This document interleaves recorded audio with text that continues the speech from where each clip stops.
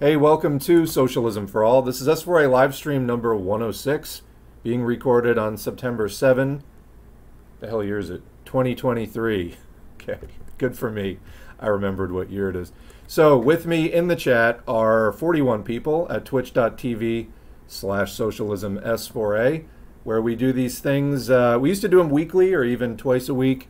I kind of took a lot of the summer off, and I think behind that was a sort of restructuring of the way I approach this channel that was sort of going on in the back of my mind without me fully realizing it. But we're back and we're doing some streams, and I think this might become a weekly thing again. So if you are on Twitch, go give a follow, twitch.tv/socialism S4A.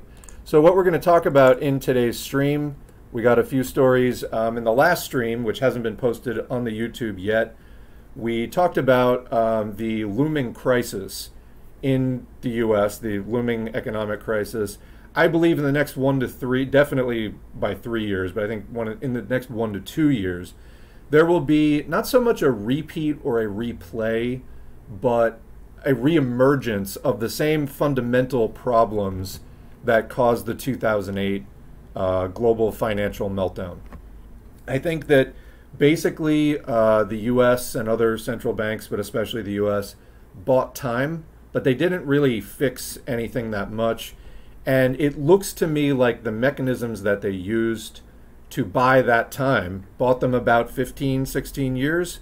And now it is possible that it is coming to a close and it's going to crash again anyway. And unless they pull some kind of brand new trick that has never been done before, just as quantitative easing as such had never been done before, then I think that they are shit out of luck, which means we all are shit out of luck, because it's going to take the entire economy, the way that goods and services are produced and consumed, the way that we get stuff done is going to go with it. There probably will be a credit crunch, basically complete paralysis of lending. And I don't even know if the Fed is going to have tools at that point to even do anything about it. So anyway, we were talking about that in the last stream. I'm also going to be recording, by the time this is posted, a web supplement or an offline supplement that basically in the stream itself, I realized I had way too much information. And usually I pull some stories for these streams and I have some rough idea of what I'm doing and there's some notes.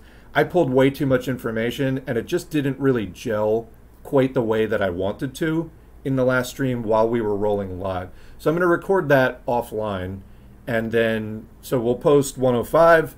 We will post the offline supplement to 105, in which I go into my case for why 2008 is going to, it's been suppressed for 15 years. I think it's going to come back again, and it's going to hurt worse than before. That would be my opinion, and sort of why that is and what we can do about it. I mean, I don't think we'll be able to change it, but how should we position ourselves as socialists politically in anticipation of that? So we'll have some discussion of that. But I have an article about basically more capitalist delusion that they can have deflation without any problems. We'll look at that. There is, as we mentioned in the last stream, RICO case being built against the Stop Cop City protesters in Atlanta, Georgia. We're going to look at some stuff about Russia doesn't seem to be doing so well. We have not supported at any point the Russian invasion of Ukraine. This is an inter-imperialist conflict. Absolutely, and don't listen to anybody who tells you otherwise. I think that this is the Russian bourgeoisie trying to, slam their fist on the table and be taken seriously. It's not working out. Their currency is going down the tubes again, and there's all kinds of other stuff. We'll look at several data points from that, and then closely related to that, in BRICS, the R stands for Russia. A lot of the people who are into the whole multipolarity, liberal theory of a peaceful multipolar capitalist world are fans of BRICS. BRICS, of course, being a term for emerging capital markets that was coined by an analyst at Goldman Sachs. That's where BRICS came from. These countries don't really have that much in common politically, except that they all trade in a major way with China. That's kind of the only thing that unites them. So you get a lot of people out there who are revisionist and anti-social revolution, and they're like, BRICS is going to make a new currency, and this is going to bring down the U.S., and, you know, it could do that, except there's no real signs right now that they are doing a currency or anything like that. So this right now is just sort of fantasy and speculation, but we'll read a couple of articles related to that and have some discussion of that. So where are we in the chat right now? 43 people. All right, so yeah, chat, post your comments, and then I will read through a lot of the stuff. We'll come back to the chat and close the stream with that. So before we do anything else today, the top link on the graphic that we usually run, there is patreon.com/socialismforall. And what I would like to do to start out today's stream is give a bit more of a tribute to the patrons than usual. So I did update this. Takes Patreon a few days at the beginning of the month to sort of sort out who is still a patron and who changed their level. And anyway, this is updated now. And we have 3 blue names. So blue names are people who started supporting in September 2020 or earlier. So they are now into their 4th year. They've been supporting for 3 years. And that's Reverend Lawn Gnome Hollywood, Dan Sullivan, and Hataka. Thank you very much. You know, I was telling the chat before we started rolling, we were chatting for about a half an hour here. And, you know, I was talking about how I started out as a commenter who just wanted to read some more Marx, and I had things to say, and I started making videos. But, you know, you all out there as other learning Marxists and people who comment on stuff on the internet and support people doing what I'm doing, and we interact on social media, you know, I appreciate you, and I come to see your screen names and whatever as familiar. People who show up and are genuinely into this and supportive, I really like your presence and appreciate it. So, you know, it's not something I'm cynical about. I do really like seeing those names, you know, month after month. It's good to know that there is some kind of thread that's consistent throughout this thing. And we do have a lot of recurring supporters. So those 3 names are the ones that are now in blue. And then to give a shout out also to the ones in green who've been supporting for over 2 years. Monty A, Arnie. I'm of course going to mispronounce a lot of these, and you can correct me later. I don't mind at all. In fact, I'd like to know, how do you pronounce your screen name in some cases, which may be your actual name? Blind Max, Comrade Azrael, Constraint Automaton, DB, Dope Wizard Comrade, scanning for the next green name, Jake Forrest, Jared, John Warren, Joseph Yutley, is it Jutley or Yutley? Matthew O'Neill, RNL, Senyato, Tokarev 309, John Trimbath, Kai Boyd, Matthew F., William Yexen. I don't know how you pronounce the, oh sorry, Wilhelm. Is it Yexen? I don't know how you pronounce the A with the pointy thing over it. Daniel Hyman and Silver Oak are in the green tier. That's, you know, really what I like to look at is like, you know, how long have you been supporting? I think it reflects well on the community that people have, you know, stuck around for a long time. And then the names in yellow have been supporting for over a year. And, you know, some of these might be close to the 2 year. They just haven't crossed it yet. These include Aaron Evans, Alex Rose, RB Yarby, Bass Playing Commie, C Blaze, Chaos Druid, Communism is the Only Way, Damnation Daniel, Dr. Gonzo 420, Film 4 Brains, Ganesh Taylor, Ian Sherwood, Ill State Fishing, Jameson McKee, Jared Bohm, Jasmine, Jules Taylor, Matthew Wade, Michael, MLM Lover, Noah Jackson, Nuka Dirtbag, Ryan Marr, Scrumpy, Space Cat Tabby, The Real Joey Steele, Tokerface, Yair Cabral, Alexander Uchi, Brock Barber, Crowbar, Heavy Dukes 22, Hog Wrangler, Kentucky Radical, Kyle Chason, Maria. I put your name in Greek and I can't read it. Anyway, Maria from Greece. I can almost see your name because you write your name in the Roman alphabet. And Cremita, right, is your name? Okay, Maria Cremita. There we go. Marxist Potato. I'm always reluctant to like guess at people's names that I've been interacting with, but like don't have in front of me. I must say that's another thing doing this channel has made me enormously self-conscious, which is good in a way. because it means that I care about accuracy, but it's also a bit of a strain at times. At times, you know, you're putting stuff online, and obviously communists in particular are a very, very critical bunch. But I found doing the channel has made me very self-conscious. It just means I'm trying to uphold a high standard, but also means that I wind up like really double and triple checking every single thing I say. And I don't, you know, if there's something I'm not sure of, I don't like to say it. But anyway, I think I remembered in the process to a point where I was confident actually saying it out loud. All right, little bit of a window inside my mind there. Marxist Potato, Mikhail Krupa, Occult Demon Cassette, Simon Denny, Terrer, Uminia Krzneti, Unique Name Here X, Wobbly Joe, Zay Collins, Austin Brutcher, BC, Be Kind, Black Bolshevik, Ian Snyder, Lucas Colburn, Lumpen Line Cook, Mutated Wisdom, Nathan Bohm. Is Nathan Bohm on here twice? No, there's Jared Bohm. That's what it is. Okay, I knew there was another Bohm. Rose Red Flechette, Simon Knight, Andrew Souza, Jeffrey Lenantine, LPDE04, Sparrow, Woject, and Citizen Smith. And then many more names at the less than a year level. And you know what? Let's just read them too, because a lot of these people actually have been around for a while. A Person, Braden Siemens, Captain Kami, Clint Wink, I'm not sure how to say that, Comrade Zero, Crudux Cruo, Darlene Pagano, MP Doodle, Errol Peterson, Exploding Turtle, Felix Lewis Hamerlink, Gabrielle, Gary the Gray, or is that Gabriel? Jack, Ben Cumin, Jonathan Roman, Joseph DeGiorgio, Casey, Kevin Kirby, Leah Liu, Libak, Lefty in Training, Lemur, Matthew Pershing, MJ Andrea, Nathan G, Nick M, Per Tenebras, Ray Rasa, Robbo, Ruan, Sasha Zarameja, there we go, Sean Atkinson, Seth Lambert, Shannon, Tanner Reamer, Tom DeAngelis, Thomas Olszewski, Ashley S., Bolshevik Bremy, Christiander, El Perro Assalariado, Amir Scrielli, Forrest Staub, Gabriel Gleikwhite, Gabriel Reed, Hail Zeus, Hobo Bastard, Hunter Thompson, It's Lennon Time, Jake Ichikawa, Jesus Christ, glad to have your support, John Meyer, Liquidated Bourgeoisie, Mark Granado, Michael Brown, Petunia, Riley Ridgeback, Ross Butts, Stalin's Humongous Spoon, Stephen Castellea, Stephen Elliott,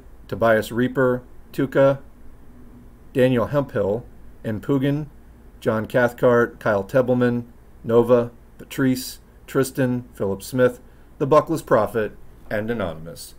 So yeah, I appreciate the community. I don't say it enough. I mean, I do say it, but it's, you know, just good to see people actually interested in this stuff and supporting continuously over time.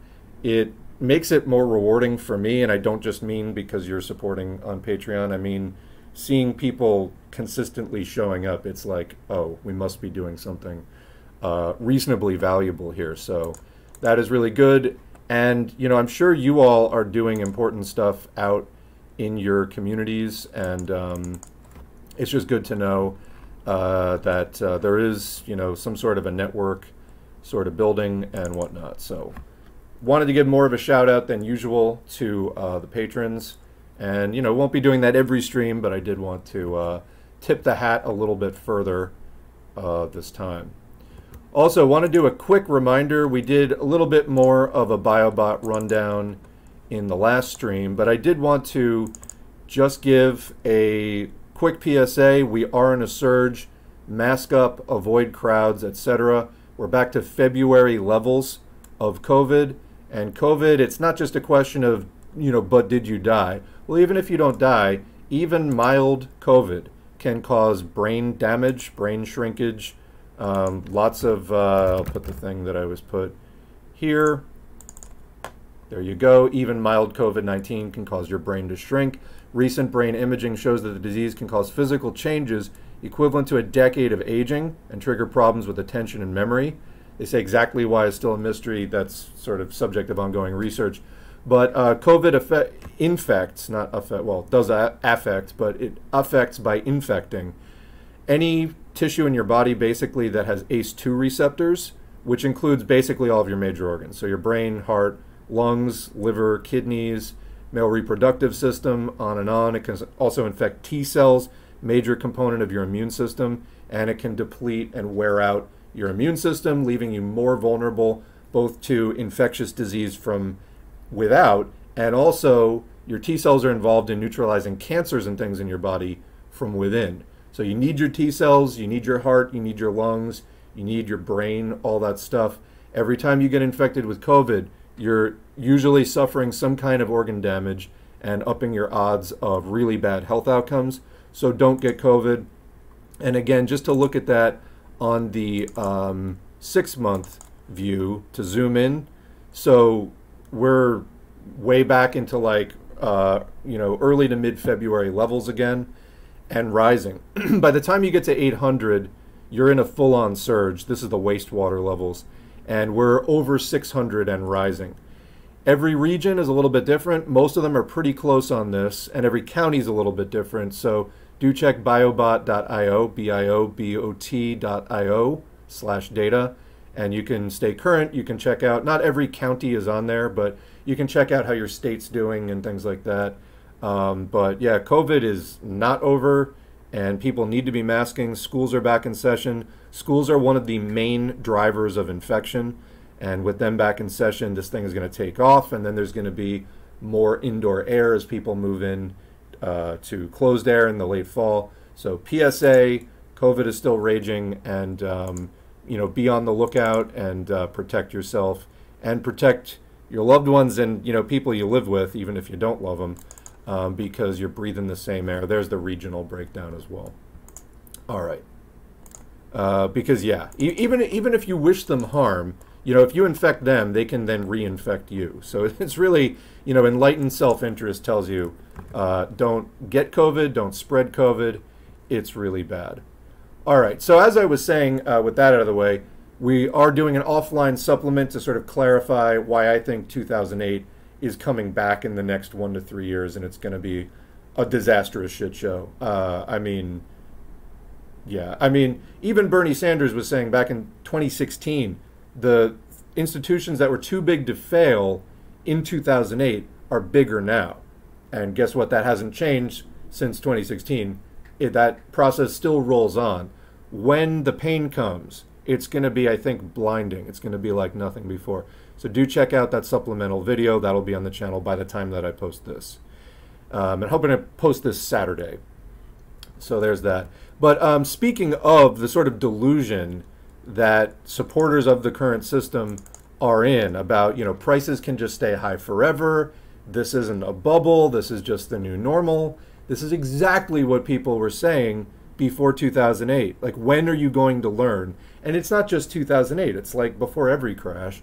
But we're now in a sort of very, very late, maybe terminal phase of the system. But here's an example. So this is from CNN Business. Immaculate disinflation is the new economic buzzword, and thanks to a patron for sending this in. But what does it mean? This is by Elizabeth Buchwald, and it is from yesterday. Economists added yet another term to their lexicon in recent months, I guess maybe to confuse people. Immaculate disinflation. Again, I think file this under poorly aged things in advance, because I think that's where this is headed. While there's no official definition of immaculate disinflation, the phrase is being used to describe a scenario where inflation cools without causing a spike in unemployment. Yeah, no, that's not really it.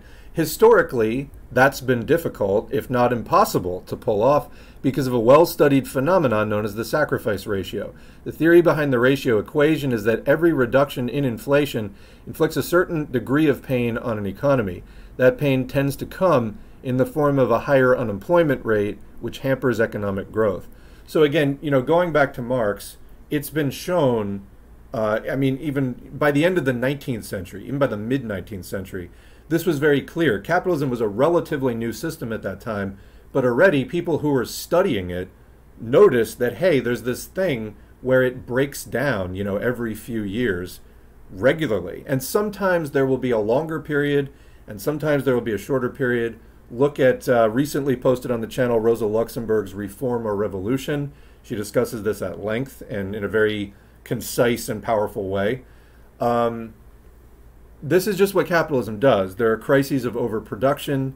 The system breaks down. It basically gets too big for its britches, and it sets in motion a whole series of events, part of which is workers being thrown out into the streets because they need to let production cool off for a while.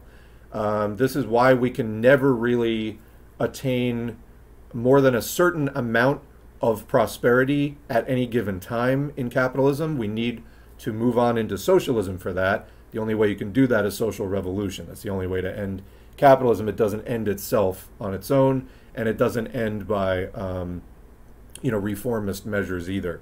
You really can't reform your way out of capitalism. That's been theorized since the beginning, and there are clear reasons for stating that, and in practice it's never been done either. So it seems like the theory is indeed correct. However, you can revolt your way out of it and have a social revolution and then institute a replacement system.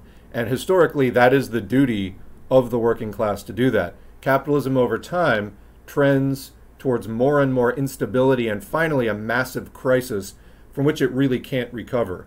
At which point, if you still want a functioning economy, you still want to be able to produce and circulate goods and all of that kind of stuff, then you need a different system, not capitalism anymore, because it can just only go to a certain point. Beyond that, it has no future. It dies, and it just leaves chaos in its wake unless we, the proletarian class of dispossessed wage workers that is produced by capitalism, we take it over and we impose a new system, and the name of that system is socialism. So anyway, capitalists just trying to delude themselves. We're now in the 21st century, and they're still trying to pretend that, the boom-bust cycle is not a thing. It's hilarious. I mean, it would be if it wasn't so sad. They're like drug addicts just chasing the short-term profits, and as long as they're getting that, everything's fine. And then when it dries up, as it does, every decade or so, they start wailing like infants who have no understanding or context of anything that's happening. We can't leave these people in charge of the economy. Anyway, in the United States, inflation cooled from a peak of 9.1% in June 2022. Pretty high. The target of the Fed is 2%, so just for reference. In June 2022 to 3.2% in July of this year, according to the latest Consumer Price Index. However, not all prices have come down really fully, and there's a lot still yet to crash. We're looking at the housing market in particular. Housing prices are, this is an expensive staple item that's a basic necessity. Prices are still at all-time highs and are about to crash, and that's going to cause massive ripple effects through the economy. But anyway, yet the nation's unemployment rate actually fell in June 2022 to 3.5% in July 2023. The current rate is 3.8%. That's leading some economists to believe that immaculate disinflation may be possible, except time out. You're looking at 1 month's data that, some of this may be lagging, and that's not enough to base a theory on. That's pure wishful thinking, like I said, fantasy and delusion. In fact, what just started happening is unemployment had been falling for quite a while, and then it just recently started to turn around, like last month. And once it starts going up, it can shoot up really, really quickly. We also see something closely related to the unemployment rate is the number of open jobs, job openings. Because as that shrinks, you're heading more towards a point where people who don't have work, can't get hired. Anyway, that number is falling. The number of open jobs is falling. The unemployment rate is now starting to rise. And so that's what you would expect, and that is exactly what is starting to happen. So this is pure bullshit, and it's dangerous because you get people just believing this nonsense, and then, they're extra shocked when the bill comes due. Anyway, but Fed officials aren't likely to celebrate until they see inflation hit the central bank's 2% target and stay there for a sustained period. Getting there without a significant spike in unemployment would be close to a miracle. Like they said, miracle, impossible. Yeah, because that's just how it works. Getting there without a significant spike in unemployment would be close to a miracle, in the eyes of Fed Chair Jerome Powell. Which, by the way, I don't know if you've ever heard Jerome Powell speak, but the guy has a wonderful voice, I have to say. He sounds like a computer voice almost. It's so smooth. If he ever wanted to, and I say this as somebody who records audiobooks, he ever wanted to do audiobooks, I'm sure he'd do terrible, terrible, shitty audiobooks. But what a voice. Anyway, in a speech last month, Powell said that reaching 2% will, quote, require a period of below-trend economic growth. In June, he also said that, quote, the key to getting inflation down is to have, quote, continuing loosening in labor market conditions, a euphemism for more unemployment. And Wall Street loves this because as the job openings go down and as unemployment goes up, what else goes down? Wages, because labor has less power, sort of natural power in the sense of unorganized labor has just sort of more power because labor's in, when there's great need for labor, when there's high demand, then workers can hold out because there's lots of job opportunities and employers have to be more competitive with the wages that they're offering. As the need for labor goes down, job openings drop, and the unemployment rate goes up, workers get more desperate, things start to favor the capitalists, and they can offer less competitive wages, and so on. So Wall Street's loving this right now, and there's an article about that in the offline supplement posted separately. But yeah, this is just always what happens, and the idea that it wouldn't happen this time for some reason is again, a dangerous fantasy. But finishing the article, even President Joe Biden's top economic advisor, Jared Bernstein, expressed skepticism about the term. Quote, I wouldn't call this disinflation immaculate, he said in a CNBC interview at last month's Jackson Hole Fed conference. There's a good question as to what's around the corner at the last mile. Yeah, like a reemergence of 2008. Bernstein, sorry, I'm so used to Edward Bernstein, and his fellow White House economists also said in an August blog post that the deflation we're experiencing cannot be immaculate if, quote, what drove inflation up in the first place was disruptions to the economy's supply side. Rather, it is, quote, the unsnarling of formerly snarled supply chains that is bringing inflation down, they said. So the other thing is they're trying to raise interest rates. The Fed raising interest rates makes it more expensive to take out loans, and that may reduce, get some more people thinking twice about, can I afford to expand my business right now, by taking out this loan to fund it, and so on. People might, be more likely to just try to make do with what they've got rather than putting more money out into the system through the creation of loans as those loans become more expensive. The Fed has raised rates significantly, but they're trying to hold steady for now. But that's just the interest rates. The other point that I was getting into in the offline supplement is, okay, so raising interest rates does cool off the amount of money out there by making loans more expensive to some extent. However, there's also $9 trillion in quantitative easing that has occurred in the last 15 years. And the last time they even tried to get rid of $500 billion of it, a small percentage, it caused the stock market to crash in 2019. And so they had to reverse course, and then they did, rather than continuing the quantitative tightening to rein in the easing, or to basically dispose of the easing that they had put out there, they had to do a fourth round of easing, taking it from $6 trillion to $9 trillion. So that's where we're at now. It's unprecedented, and there's a real question of, can they actually do quantitative tightening and not have 2008 just pop back with a vengeance?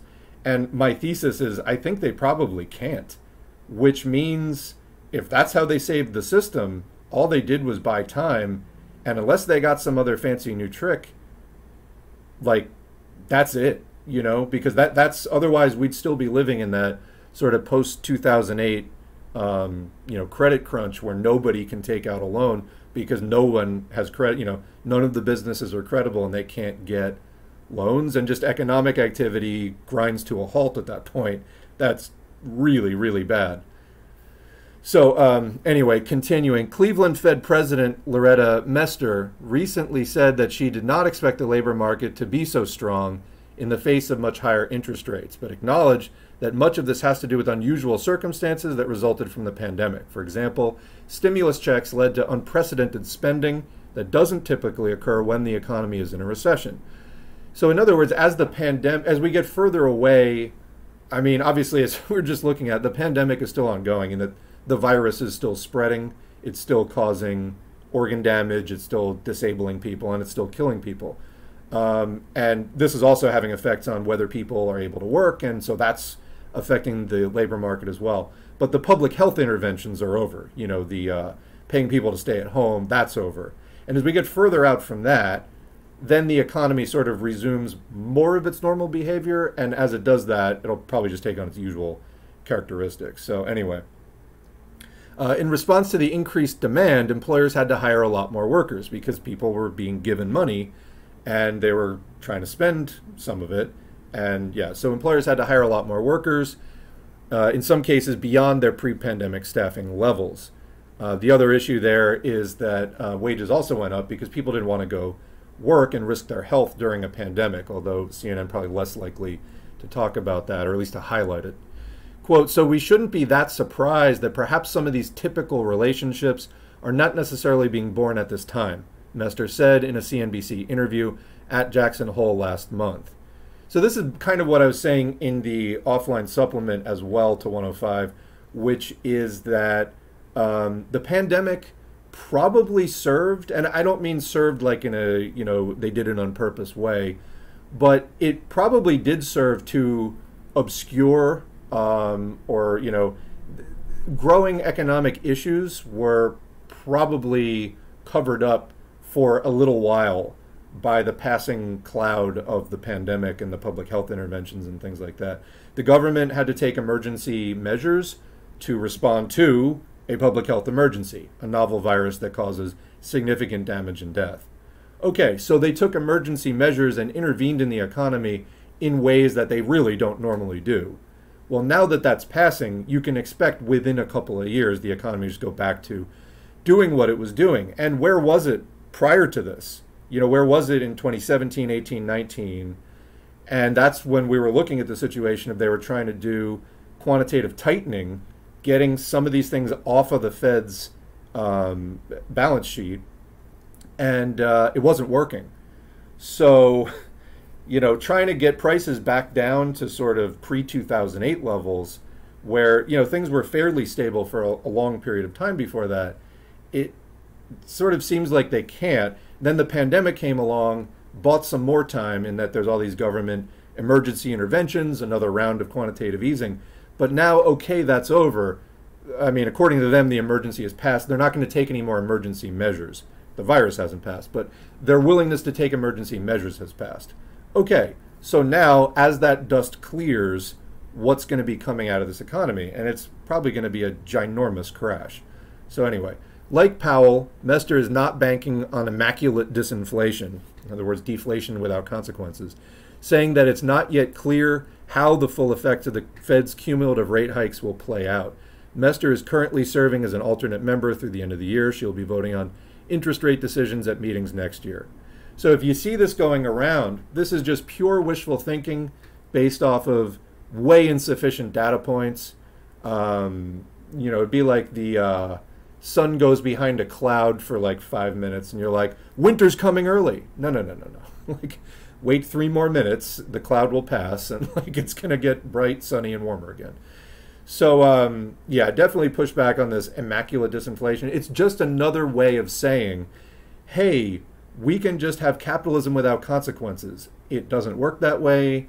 It's never worked that way. And again, I think on a more macro timescale, we're just living on borrowed time since 2008. I think that bill is going to come due in the next 1 to 2 years. We're already seeing signs of it right now. I think 24, 25 are going to be very painful years. But again, check out that video for more on that. All right, so where are we going next after this? RICO. Let's get into the RICO thing. And we're not talking Suave. So, over 60 people, this is from Unicorn Riot, over 60 people indicted on RICO charges in Atlanta, allegedly promoting, quote, anarchist ideas. This is by Ryan Fatica from September 5, so very recent article. And let's get to the second page here. So out of Atlanta, Georgia, Georgia prosecutors have indicted 61 individuals under the Georgia Racketeer Influenced and Corrupt Organizations Act, or RICO, for their alleged participation in the Stop Cop City movement and for, as they put it, promoting, quote, virulent anarchist ideas. Okay, so now we're criminalizing political speech. So quoting this, I'm not sure why exactly it moves into the indent here, but the indictments were handed down by a grand jury last week. Oh, I guess it's not a quote. That was just sort of a big opening paragraph. All right. The indictments were handed down by a grand jury last week, but were only made public this morning after being discovered by the Atlanta Community Press Collective. The same grand jury also indicted 5 individuals on domestic terrorism charges and indicted 3 Atlanta Solidarity Fund activists on 15 counts each of money laundering. Quote, Defend the Atlanta Forest is a self-identified coalition and enterprise of militant anarchists, eco-activists, God forbid you stand up for the environment, and community organizers. Oh my God, get them, they're trying to organize a community, the indictment reads.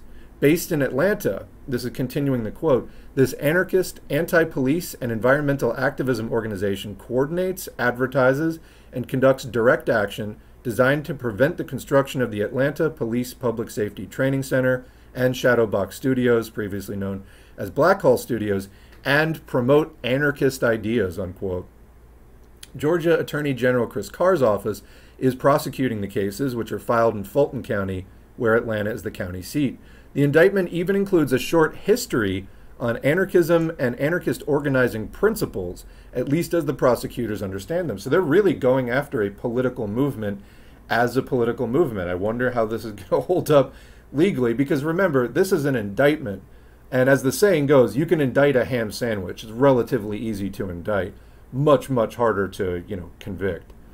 The narrative entitled Anarchy Background of the Defend the Atlanta Forest reads like a high school book report on the history of anarchism and is reminiscent of political prosecutions of activists and radicals such as the Haymarket anarchists, Sacco and Vanzetti, and prosecutions during the Red Scare. And if you're not familiar with the Haymarket anarchists or Sacco and Vanzetti, or the Red Scare for that matter, we had 2 Red Scares in the U.S. The first Red Scare, which if somebody just says the Red Scare, they're talking about around World War I. I mean, they would just put people, round them up on boats and ship them back to Europe. That's how it was going in those days. Look up things like the Palmer raids. So definitely a few things to look up if you haven't heard of those before. The major factor in anarchist mutual aid, explained Georgia prosecutors, quote, is the absence of government and the absence of hierarchy. Indeed, an anarchist belief relies on the notion that once government is abolished, individuals will rely on mutual aid to exist. In doing so, anarchists believe that individuals will work together and voluntarily contribute their own resources to ensure that each individual has its own needs met, unquote. So yeah, they're going after anarchism per se, and they're not doing so, on the basis that it's idealist. They're doing so that it challenges capitalism. However, ineffectively we might think as Marxists that it does so. They're going after the idea that, hey, these are people trying to organize a community and take care of themselves. Wow. Prosecutors also explained at length that, quote, the anarchist ideology also includes violence, including violence targeting law enforcement. The indictment did not include any statistics about the number of people believed to have been harmed or killed by anarchists, which would be probably 0. The number of people killed each year by law enforcement, on the other hand, is well known. Yes. So here's an excerpt. C, Anarchy Background of Defend the Atlanta Forest. Anarchy is a philosophy that is opposed to forms of authority or hierarchy. Beginnings of anarchist ideals date back centuries. It really is like they did this sort of Wikipedia article on anarchism here, and they're putting it in an indictment. So the indictment goes on to allege that those involved in the movement to defend the Weelaunee Forest have participated in, quote, vandalizing of private property, arson, destruction of government property, attacks on utility workers, attacks on law enforcement, attacks on private citizens, and gun violence, unquote. So we did an episode of this on the Thin Blue Lies podcast. Look that up on Stop Cop City. And the cops just completely lied. They murdered one of the activists and said he was, threatening them or whatever. The reality is that multiple cops, shot at him. He was unarmed. I think one of the cops shot one of the other cops in the process. They're the ones that bring the violence. The cops bring the violence. There were people sitting in trees and protesting, and that's what they're doing. And that's too much for this fascist police state. And it's not a fascist police state yet, as we're discussing in yesterday's stream, where everyone walking around has, no civil rights. They let most people who aren't, well, I say most people. What's a better way to qualify this? If you are not white, your odds of being targeted by police automatically go way up, especially if you're black, go up even further. If you're sort of the average, middle-class aspiring white person going with the flow and whatever, yeah, you can go to the mall, you can do all the things that are allowed by consumer society really without much of a problem most of the time. And so you may not believe in the reality of a fascist police state because it's letting you do the things that you have whittled down your expectations in life to go along with, and you're not bumping up against any of the things that the system is trying to prevent you from doing. However, the more you do literally anything that in the slightest way challenges the system, which includes at this point basically just living while black, which this white supremacist system is, just increasingly so threatened by, because they know more and more black Americans are just becoming aware of the situation that they're in, and that makes the system nervous, etc. Anyway, the more likely you are to do something that matters, that is political protest or whatever, that's when you find out. And this is like the saying about, you can find out the limits of free speech by well, I'm going to butcher it, but, to the effect of can you actually exercise this freedom when it matters, again, about things that are actually controversial. But anyway, continuing, prosecutors list May 25, 2020, the day that George Floyd was murdered by Minneapolis police officer Derek Chauvin, as the beginning of the alleged Defend the Atlanta Forest enterprise. What an interesting date to pick. Prosecutors say that the national movement that emerged following Floyd's murder also gave birth to the Stop Cop City movement. Those indicted include many. This is really astounding. They're how blatant they're being about. They're coming after us politically. They're coming after people who are on the left in general. I think they're obviously going after anarchists specifically. This would not really require much tweaking to go after anybody else in the broad left, because how many people participated in the BLM protests, following George Floyd's murder? There was so much dry kindling out there. George Floyd's murder was just the spark that set it off, but there was mountains of grievances all over this country. And yeah, they'll come after everybody and just be like, you're a violent anarchist. Anyway, those indicted include many people previously charged for their participation in the movement, including those previously charged with domestic terrorism, because yeah, they're throwing around domestic terrorism charges on people protesting this thing.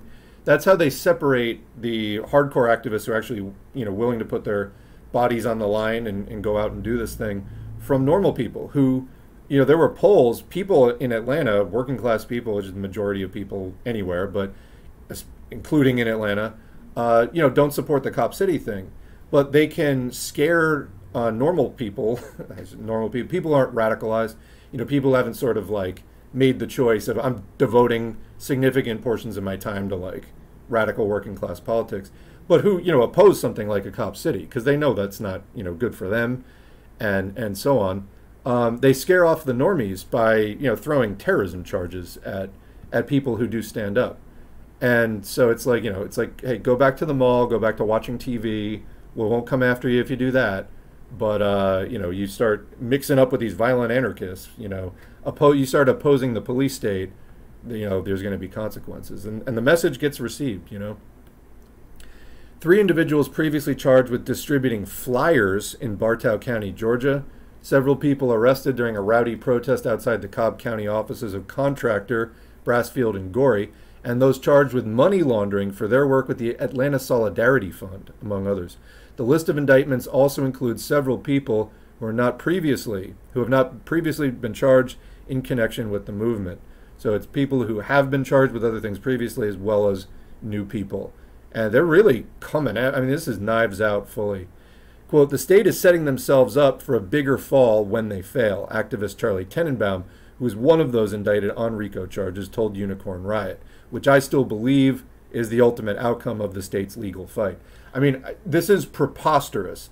It's also frightening if this gains any traction, because it's a scary precedent if it succeeds. The odds are it will fail because, again, this is, prosecution basically for political beliefs, and also just massive distortions of what people are actually doing by protesting Cop City. So, yeah, there's a decent chance it will fail. It's still scary to see something like this launched on the off chance that any of it does stick. Charlie said that although the new indictments are stressful, they ultimately do feel prepared for the legal battle to come. Quote, I can speak for myself personally that I feel prepared for this.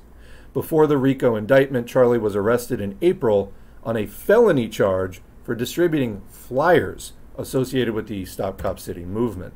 The indictments list 225, quote, overt acts in furtherance of the racketeering conspiracy. So the protest movement is now a racketeering conspiracy, according to these fascist prosecutors, which includes actions ranging from throwing Molotov cocktails and punching police officers to requesting reimbursements for $14.08 for a lock for a trailer from the Forest Justice Defense Fund. That's an offense. That's an overt act in furtherance of the racketeering conspiracy. Under RICO, it is not a requirement that such, quote, overt acts be illegal on their own.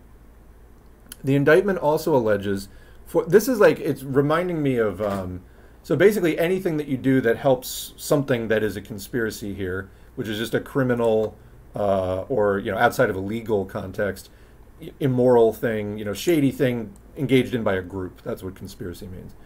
So here it's a conspiracy to break some laws or whatever the fuck the state is saying. And anything you do in furtherance of that, even trying to get, $14 for a lock for a trailer, that gets lumped in. Sort of reminds me of when they do civil asset forfeitures, which is when the cops rob you, and they just, find stuff in your car. They find property in your car, money or stuff, and they take it saying that, oh, we suspect that this property was involved in a crime. Like, what? No, that's not how that works. But that's how they're doing it now, and they're getting away with it for now. The indictment also alleges for the first time that Marlon Kautz, Adele McLean, and Savannah Patterson, the three activists arrested in May for their work on the Atlanta Solidarity Fund, are responsible for posting content to the Scenes from the Atlanta Forest blog. The blog is a submission-based platform that frequently posts communiques claiming responsibility for attacks and vandalism on the property of those seeking to destroy the Weelaunee Forest. The indictment alleges that posting submitted articles is part of a conspiracy, but includes no evidence that the three activists are responsible for running the site. The indictment includes one act that simply involved writing some letters on a piece of paper. Quote, on or about January 18, 2023, the indictment reads, an activist, quote, did sign his name as ACAB. This was an overt act in furtherance of the conspiracy, unquote. And there it is right there, Jeffrey Parsons. He wrote ACAB, let's call him a terrorist. Atlanta, and this is what we were saying, by the way, back in the Bush-Cheney years that no one wants to talk about, that people just act like the years, 2001 to 2009 basically didn't happen. They did, and this is when they were doing the Patriot Act and all the, there's a terrorist behind every corner stuff. This is ultimately what it was intended for always. It was a massive ramping up of militarization under the guise of the bullshit war on terror. And that included, that's abroad, starting a meta war that would let the U.S. and its allies invade any country that they wanted to on suspicion of terrorism, and also domestically to continue rapidly ramping up the transformation begun earlier in the 80s and 90s especially, of the domestic police and surveillance state as well. So this is what it was all about. It's not really about this sort of, you know, Al-Qaeda, El Qaeda, whatever. It's about this. That's what it's about. It's about capitalism going into its terminal stage and turning fascist because it's under crisis. Fascism is essentially the open terroristic rule of capital when it's in a crisis. And that's exactly what they knew they were going into, entering the 21st century, and they're turning the screws. Here we are. We're living through it. Atlanta activists warned the public in February that they believed state prosecutors were planning on indicting them under the state's RICO laws based upon leaked information.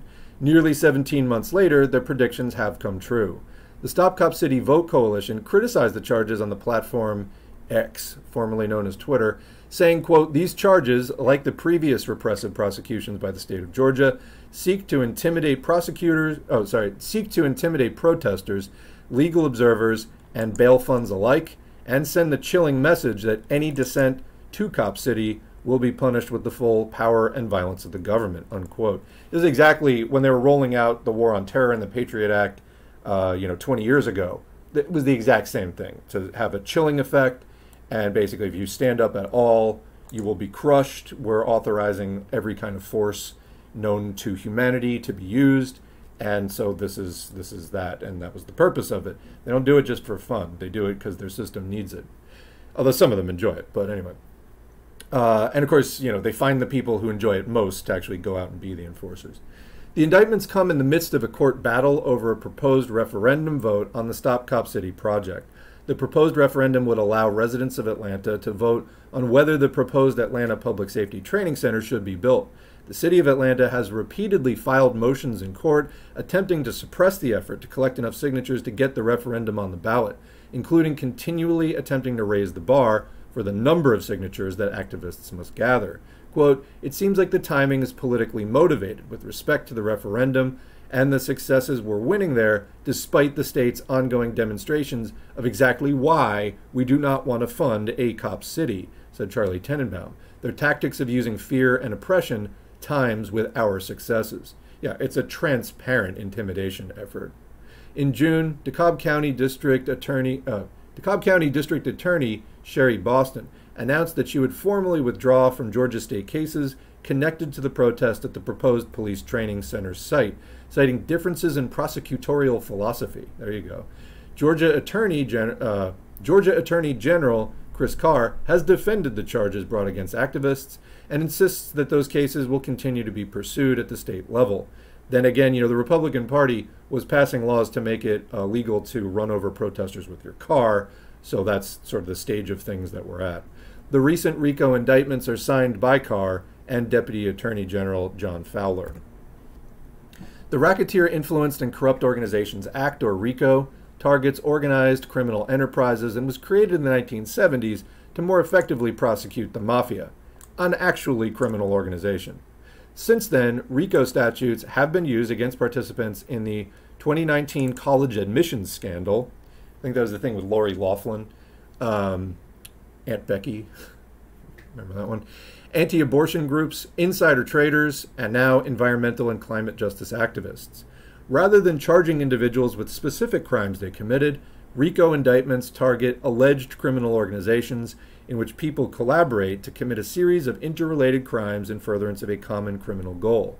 For charges to stick, prosecutors must prove that those charged engaged in a, quote, pattern of racketeering activity involving at least 2 acts in furtherance of one or more incidents, schemes, or transactions. Georgia recently leveraged its RICO statute to charge rappers Young Thug, Gunna, and dozens of others for their alleged participation in a street gang known as Young Slime Life, or YSL. In that case, the Fulton County District Attorney alleged in their indictment that participants in the group engaged in a slew of criminal activities in furtherance of a common enterprise, including murder and multiple charges of aggravated assault and armed robbery. If found guilty, those charged under Georgia's RICO law face, quote, not less than 5 nor more than 20 years imprisonment, in addition to fines totaling the greater of $25,000 or 3 times the amount of any pecuniary value gained by him or her from such violation. So, I mean, those are pretty serious sentences.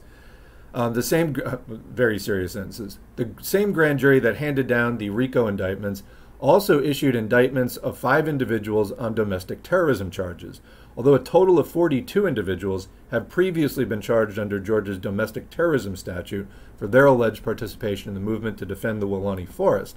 Until now, none of those charged have been indicted. The 5 indicted under the domestic terrorism statute were all charged in Fulton County following a January 2021-2023 demonstration called by, oh, did I say 2021? Let's try that again. The 5 indicted under the domestic terrorism statute were all charged in Fulton County following a January 21, 2023 demonstration called by forest defenders in response to the police killing of Manuel Esteban Paez-Terán, a 26-year-old forest defender who went by the name Tortuguita.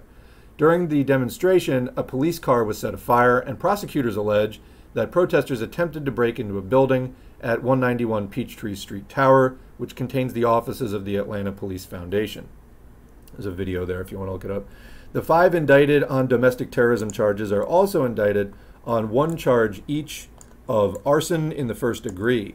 The indictment alleges that the 5, quote, did travel to the city of Atlanta during a, quote, night of rage, did possess means of fire and explosive by possessing accelerant and a lighter, and did attempt to break into the 191 Peachtree Street Tower, contrary to the laws of the state, the good order, peace, and dignity thereof. Last screen.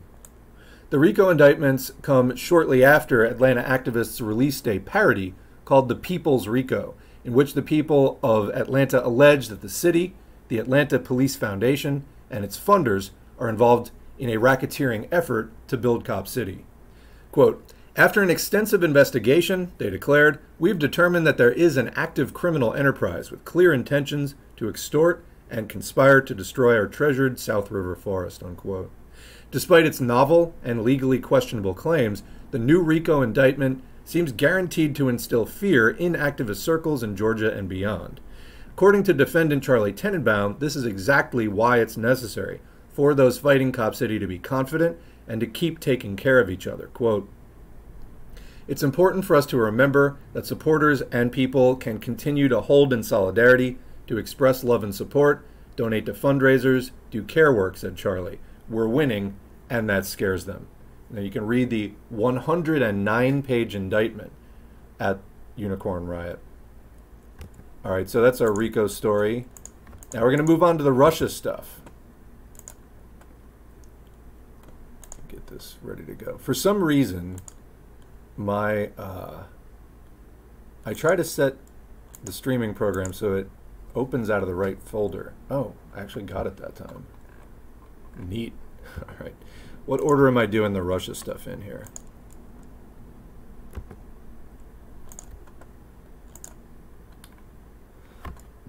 We're starting with Russia deficit. Okay.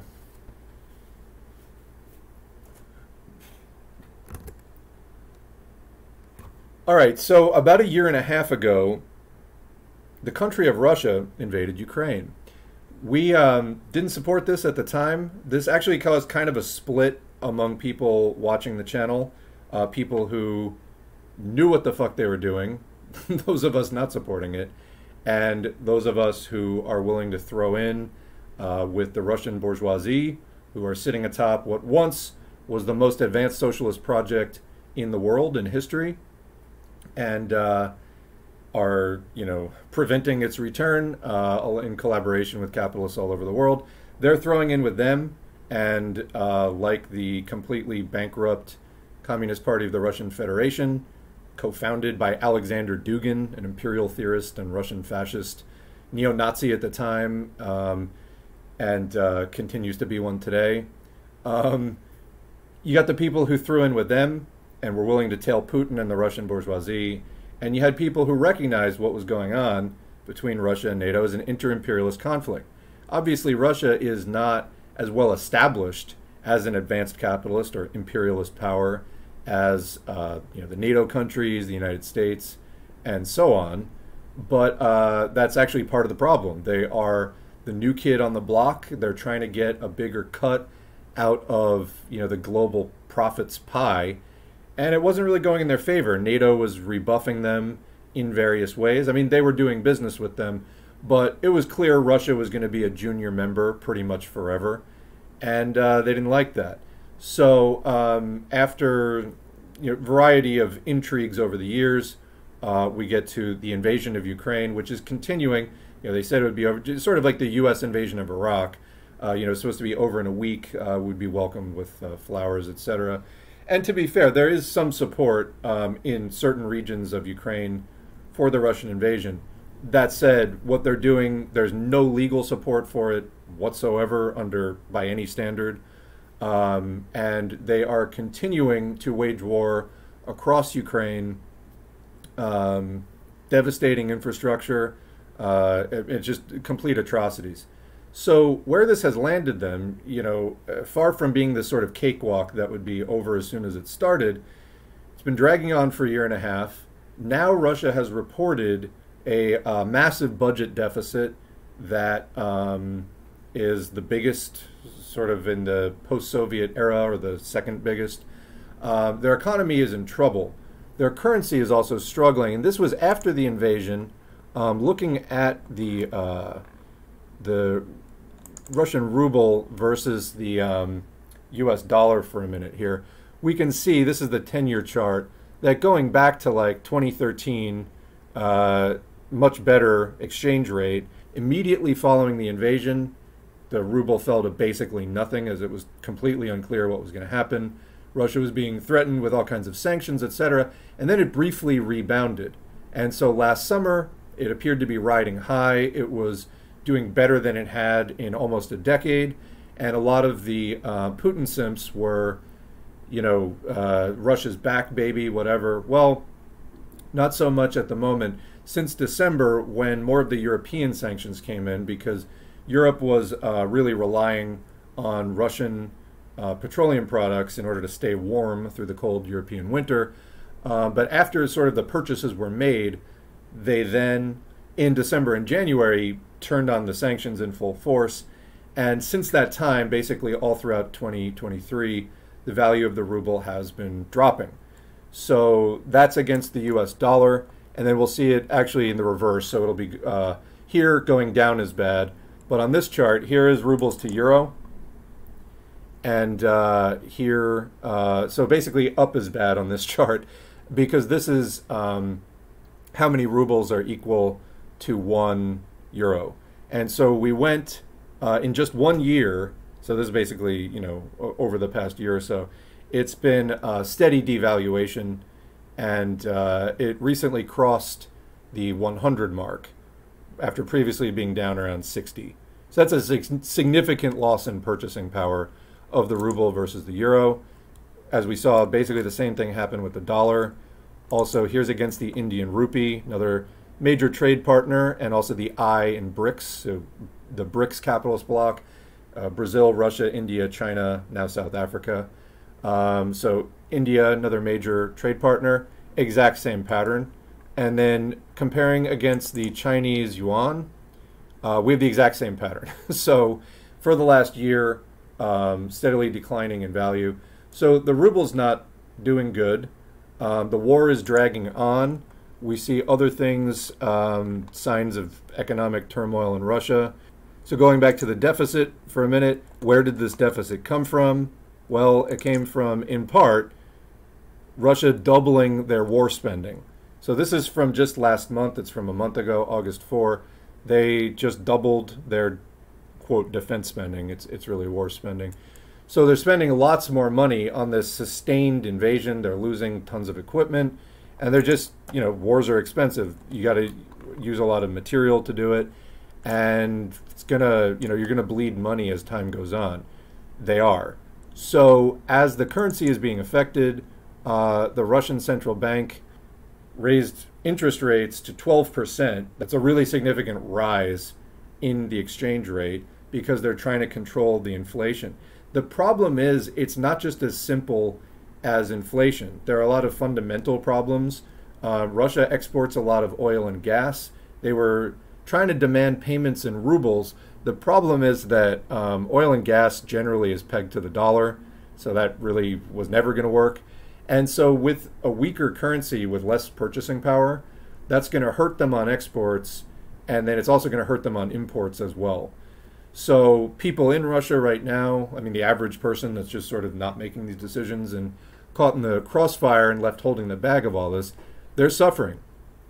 They're going through hard times economically as the Russian bourgeoisie just pisses away the national wealth fund and just the national wealth in general of Russia in the name of trying to reassert themselves as, you know, some important capitalist imperialist power.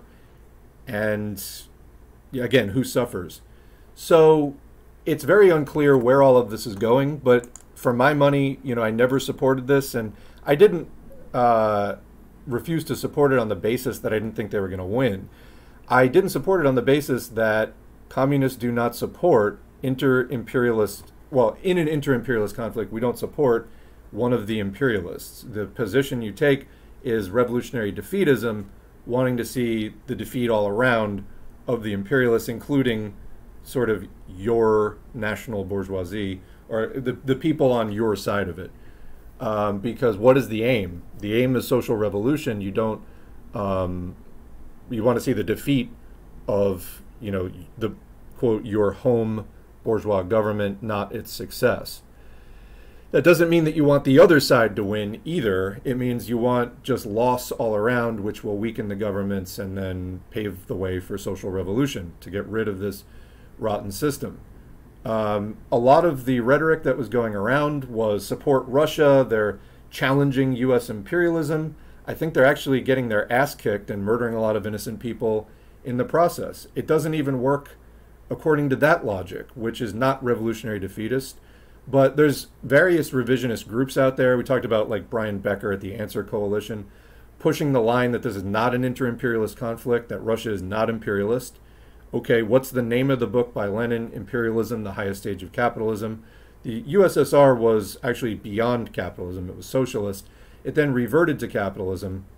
And yes, is not at an early stage of capitalism. It is at an advanced stage of capitalism, which has all the hallmarks of imperialism as described by Lenin, the monopolization and export of capital. It's not to the same extent as the U.S., but that's not what we're doing here. We're not playing lesser evil imperialism. It's you don't support advanced capitalism, period. That's the whole thing. People, I don't know how many times I heard, well, what about the Kuomintang in China? China had not even really developed capitalism yet. There was a bourgeoisie, you know, we're talking about the 1930s and 40s defending against Imperial Japan invading. At best, you know, the alliance with the Kuomintang, the Chinese nationalists, capitalists basically, was tenuous and fraught, and there were betrayals. But even then, that bourgeoisie was not developed. It was ascending, and China was not imperialist at that time. They had just emerged out of feudalism, and it's not remotely the same conditions. You know, there is some actual possibility of a national liberation type struggle with the fledgling national bourgeoisie against a clear imperialist invasion. Russia also not invaded there, but not even going to get into that part right now. But yeah, China in the 1930s and 40s, you know, not advanced capitalism, not imperialism, completely different situation, completely fundamentally dishonest, disingenuous to try to even make that comparison to Russia in the 2020s. It's totally absurd. Nonetheless, that hasn't stopped people from trying to portray Russia as not only not imperialist, but anti-imperialist. They're about as anti-imperialist as Hitler's Germany was. You know, rival imperialism is not anti-imperialism. You don't just fight imperialism with other imperialism. And check out the community tab at the Socialism for All YouTube channel. I'll be sharing a stream about some anti-revisionist communists in Russia and Ukraine sharing their thoughts on the war. They oppose it, not surprisingly. So anyway, here we are a year and a half into this blunder of the Russian national bourgeoisie. Also, the Wagner private military company, mercenaries basically, their leader was just assassinated in a plane crash, at least an apparent assassination. Russia hasn't officially stated that, yes, it was an assassination. That seems to be how things work there. the Wagner Group was major reserves for this invasion. So, and then Putin was having, the Russian government, I should say, was having the Wagner soldiers, you know, swear new oaths of allegiance to the Russian government and this and that. Those were major reserves for this war, was this private mercenary group. And I don't know, are they still going to be able to do this? So these are the results to date. Things do not seem to be going well. And, you know, again, I wouldn't have supported this even if they were victorious, because it's going to lead to more problems down the line. The issue is, as communists, we don't support one imperialist over another, even small ones, even ones that seem to be going against the grain. You just don't do that. We're interested in social revolution, revolutionary defeatism. There's also the issue of Russia exiting the grain deal. So Russia and Ukraine both are major grain exporters, meaning they feed a lot of the world. You know, sunflower seeds, barley, wheat, things like that. Sunflower seeds, not a grain specifically, but these sort of baseline staples. They're major exporters of grain. And the war has greatly disrupted this. Russia now has backed out of a grain deal, citing it wants some of its demands met. Otherwise, it's not going to let the world, you know, get this grain coming out of there. So anything you want to criticize the U.S. for, and there's plenty, I think it's pretty clear Russia's, you know, aspiring to sort of exhibit the same type of behavior that has been correctly criticized for so long by the U.S. and its allies, you know, holding the world hostage and so on. So now we've got a food shortage coming, and Russia just attacked and boarded a Turkish ship that was going for a grain port. So anyway, for the multipolarity people out there, I want to remind you this whole idea, whether you're following Ben Norton or whatever it is, the multipolarity thing is a liberal theory. It's an idealist utopian theory that capitalism can just, as long as you have like a balance of power within the capitalist world, capitalism can sort of peacefully exist, and you're not going to have world wars and all the other things that we know capitalism is going to do. We know, at least as Marxists, that capitalism is going to do. It's a liberal anti-Marxist theory to believe that, you know, multipolar world peace among capitalists can be a thing. So let's turn our attention here, and these are the last two articles we're going to do before we get back to the chat and close out the stream, about BRICS. So BRICS is the sort of emerging alternative capitalist group that is conducting a lot of trade amongst themselves. The term BRICS, again, coined by a Goldman Sachs analyst about 20 years ago to describe emerging markets where Western capitalists could park their money and maybe try to exploit them and get return on investment out of these emerging markets. So it was conceived as just another capitalist scheme, basically. So BRICS had a summit recently, just a couple of weeks ago, and as this article from Business Insider, Markets Insider, says, the BRICS summit ended with no new currency and all 5 members issuing differing and contradictory commentary about de-dollarization. So there's like a lot of speculation and wishful thinking among the multipolarity bros that BRICS is going to make their own currency, and they could, but there's currently not really any concrete plans of that, so it continues to be fantasy and wishful thinking. So that if BRICS makes its own currency, it can swing the world away from the dollar and towards this other group of capitalists instead, and this will sort of like pave the way to world peace. And yeah, that's not really how this works. The U.S. is a vile power as far as the many sanctions that they spearhead. It is in some ways uniquely awful, but centering it so much rather than class struggle per se, this is a major mistake.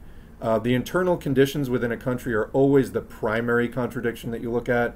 U.S. sanctions and things like that, if you're not in the U.S., this falls under external contradictions, and it's just never the primary thing. So these people are like basically walking away from social revolution and sort of the basic theories of Marxism and organizing and how you get that kind of change away from capitalism. And instead they're embracing these pro-capitalist, revisionist, totally revisionist theories about how we're going to get this change. Anyway, So, but is de-dollarization even going to happen? It's not really close on the horizon, so when you hear people saying this, remind them this is pure speculation. You know, I mean, it's just, what else to say? There's no evidence for it. So let's read the article. De-dollarization was a closely watched topic amid the BRICS summit last week. But BRICS nations appeared divided on the issue, as statements from the bloc's leaders indicated. The latest SWIFT data showed that the USD was used for a record 46% of foreign exchange payments in July, and so continues to be sort of the major currency for now. A group of major emerging economies wrapped up a summit in South Africa last Thursday by welcoming 6 new members, but without a new dollar-challenging currency. The summit of Brazil, Russia, India, China, and South Africa, or BRICS nations, added Saudi Arabia, Iran, Ethiopia, Egypt, Argentina, and the United Arab Emirates to its fold. It is the bloc's first expansion in 13 years, as it seeks to be an alternative to Western-led groupings. Again, such socialist powerhouses as the United Arab Emirates and Saudi Arabia. While there was talk about the bloc's possible creation of a common currency to rival the US dollar, that didn't happen. In fact, chatter from the BRICS nations on the issue was divided, pointing to different opinions that may delay any such development. As this dollar alternative was being discussed, data from SWIFT showed that the greenback was used for a record 46% of foreign exchange payments via the communication system in July. Here's what the leaders of 5 BRICS members said about de-dollarization. Brazil's president called for a common BRICS currency. So Lula is saying, quote, the creation of a currency for trade and investment transactions between BRICS members increases our payment options and reduces our vulnerabilities. Brazil's president, Luiz Inácio Lula da Silva, said at the summit's opening plenary session on Wednesday. The Brazilian leader has been one of the most vocal proponents of alternative trade settlement currencies. And this is something of a pattern with Lula where, Lula was going to broker a peace deal between Ukraine and Russia. Hasn't happened. So it's like known for sort of advancing ideas that don't necessarily come to fruition. Just doesn't seem to have that power. Quote, why can't we do trade based on our own currencies? He said in an April state visit to China, per the Financial Times. Who was it that decided that the dollar was the currency after the disappearance of the gold standard? So turning to Russia, I guess we're just going, we're going in order, BR, now we're on R. Putin renewed his call to increase the use of local currencies for trade. Quote, we are working to fine-tune effective mechanisms for mutual settlements and monetary and financial control, said Russian President Vladimir Putin on Tuesday. He added that de-dollarization within the BRIC blocs is irreversible and gaining pace. Putin has been pushing for more trade in local currencies following sweeping sanctions against Russia that have expelled the country from the US dollar-dominated global financial system. He said at a previous international meeting in July that it was important to establish a, quote, independent financial system based on local currency trade. Now let's ask here for a minute, does, the US and its close allies, other long-standing imperialist countries, do they have too much power that they can just, kick people out of the global financial system? Yeah, absolutely. We don't want to see that continue. The question is, what's the alternative? Just sort of, other blocks of capitalists competing with them? Historically, that just leads to world wars. So, no, that in and of itself is not really any, that's not a solution. The solution is social revolution. But as revisionists back away from social revolution, that's not something that gets discussed so much. But that is what we, in fact, need to push. So every time these alternative anti-Marxist theories get raised, we need to push back on them. India's oil minister said that it's difficult to overturn long-standing payment arrangements. Quote, I wish the Indian rupee should be the lead currency in the world. I mean, it's like, don't we all wish we're like the center of everything? But I'm also a realist. Hardeep Singh Puri, India's oil and gas minister, told CNBC on the sidelines of the Business 20 meeting in New Delhi on Friday. Long-standing payment arrangements are difficult to overturn, even if there are arrangements for trade in non-dollar currencies, he added. Quote, but does that mean that an alternate global currency has come? Puri asked CNBC. We heard about decoupling, but these international arrangements, trading arrangements, payment arrangements, these have been in place for a long time. India has also been pushing the de-dollarization narrative by touting the use of the rupee for trade. Like, what are the odds of that? Good luck with that. I want to go just back for a second. Did I finish the Putin thing? I think I missed maybe the end. Putin said at a previous international meeting in July that it was important to establish a, quote, independent financial system based on local currency trade. So it sounds like Putin doesn't want a specific new currency, but just wants to, like, use the home country's currencies more. All right, and that was India. So now let's go on to China. China's President Xi promoted reform of the world's financial systems. It's an interesting way to put it when you're pushing for world communism, ostensibly. China did not comment on the idea of a BRICS common currency, but President Xi Jinping promoted, quote, the reform of the international financial and monetary system in a speech at the summit. Might look up that speech. China has indicated that it wants the Chinese yuan to play an outsized global role, but hasn't called for it to replace the dollar.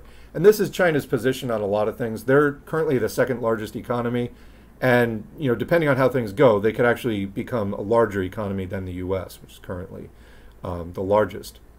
But they say in regard to that, we don't want to rule the world and all this kind of stuff. So this is kind of in line with that.